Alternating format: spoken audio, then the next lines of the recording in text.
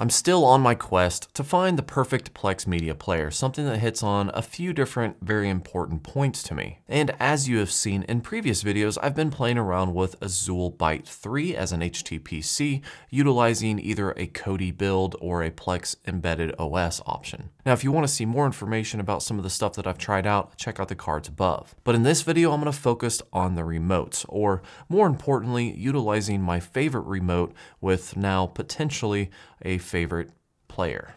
And I said before that I wanted to get into a Harmony remote, but honestly, you get the one you really like and it's kind of expensive, so I decided to try something a little bit different first, just to see if I could get it to work. And by different, of course, I mean cheaper.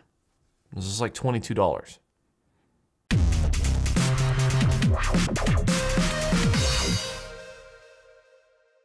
What's up YouTube, Jason here with Byte My Bits, and in today's video I am talking about Flirc. F-L-I-R-C, Flirc. Flirc is basically a USB device that plugs in that allows you to use any remote you want to, assign different keys to do different things from anything, as long as it has an infrared blaster, and control supposedly anything you want to control with it. I find this actually a very interesting concept, especially because, like I said, it's like $22, $23. It's not really much that comes with it. I mean, literally it's a box with a spot. You plug it in, you download the software from the website. So there's, I mean, as far as I know, there's nothing else included in this. It's just, that's it.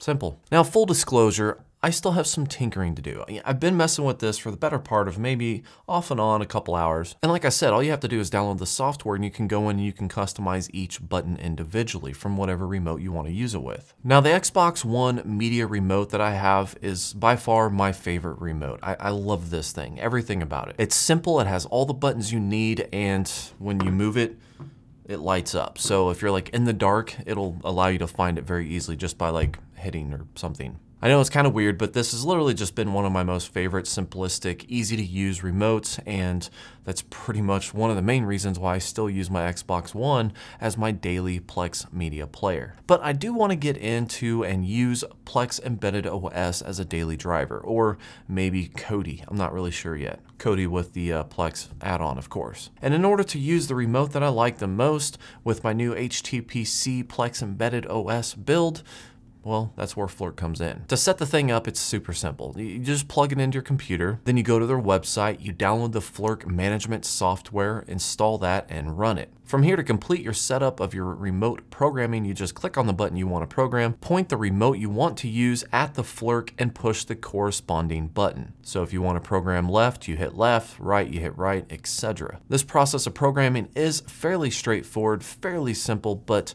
in my experience, albeit somewhat limited, I feel like it's a little, I don't want to say confusing, but I think it takes a little bit of tinkering to get right. For example, I went through and I was choosing different remotes, trying to find the amount of buttons that I wanted to be able to use, you know, from the Xbox One remote.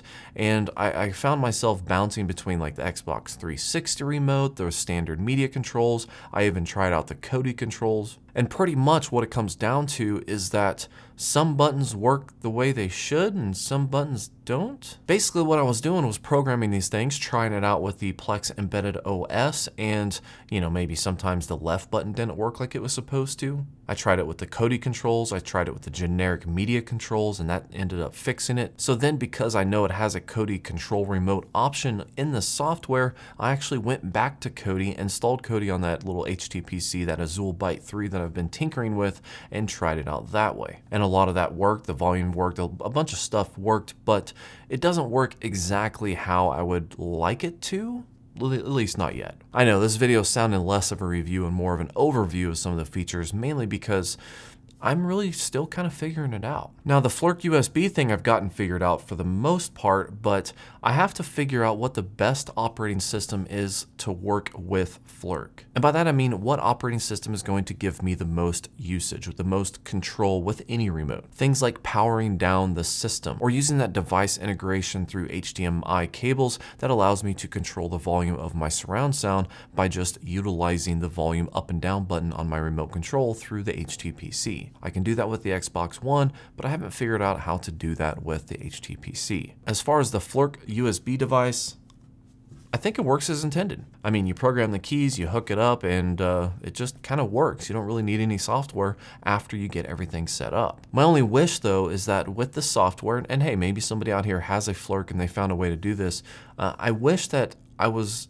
able to add a controller. Like for example, you can go through and you can customize like the Xbox 360 remote and like those options. But what I would like is actually drop down for the Xbox One media remote, one that has all the standard keys, and I can just program the entire thing to the Flirc, you know, little USB tool, and every key here would be mapped as it was intended to be. If I could do that, that would be awesome. I kind of Googled around and tried to see if there's a way to add on controllers or something like that, but I didn't find anything. So I kind of wish that maybe Flirc would have like an option for users to create their own profiles or controller profiles and maybe upload those, maybe be like a community crowdsource type of deal. Because I feel like if you do that, then they're going to have a lot of options. A lot of people are going to add on, you know, their remotes, their favorite remotes. They're going to go through and do the legwork for Flirc and, you know, get that added and created perfectly or as perfectly as possible to work with a bunch of different devices. But until then, it's kind of hit or miss. Right now, what I'm using is the generic settings, the base settings where you have like your up, down, left, right,